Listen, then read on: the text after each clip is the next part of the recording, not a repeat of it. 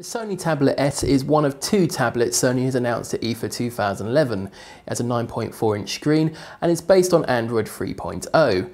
It has one thin tapered edge and then one curved thick edge, the intention being that it makes it much easier to hold one-handed from the side. There aren't loads of connections on the Sony Tablet S, but there are a mini USB port, a full-size SD card slot, a headphone jack, volume controls and a power button, which is pretty much all you really need. There are many dedicated Sony apps on the Tablet S, including the Reader app, which as it sounds is an ebook reading app, which allows you to read books but also buy books through Sony's own Reader store.